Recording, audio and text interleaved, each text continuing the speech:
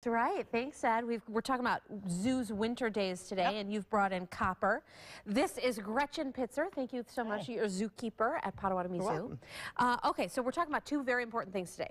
Zoo's winter days and the Super Bowl. In a second, Copper is going to tell us who's going to win the Super Bowl. You can tell he's very excited about this and chewing on his leash. But first, let's talk about winter days. This is something you do several times throughout the cold months. Yep. But it's a way to kind of bring people out. Yeah, we do them twice a month.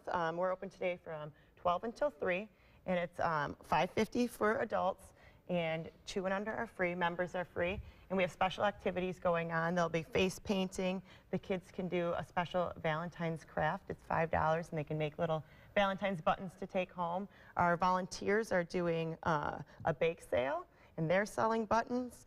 And kids can also make Valentines for their favorite animals for free and put them up on the Learning Center windows for those animals up there. You've also got random animals outside of their cages and walking around so that people can actually touch and feel and see. Yeah, we'll have several of our education animals out in the Learning Center. Copper's one of them? He'll be out for a little bit.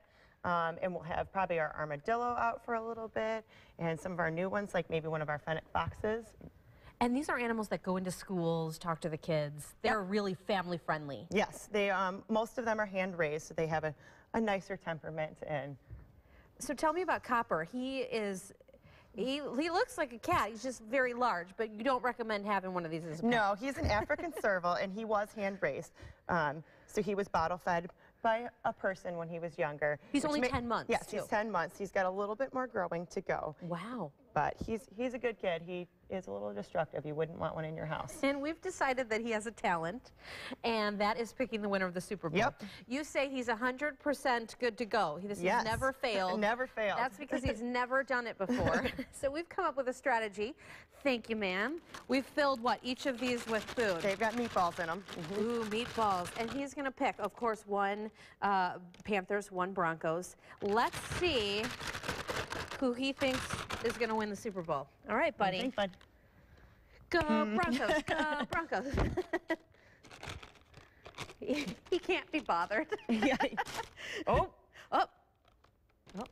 He's checking it out. He's trying to smell those meatballs. Oh. Which one? Which one do you want? He's too distracted. Let's see. Uh-oh. He's leaning that direction. Do you need a little whiff of air from both of them? Oh, yeah, here, let's see.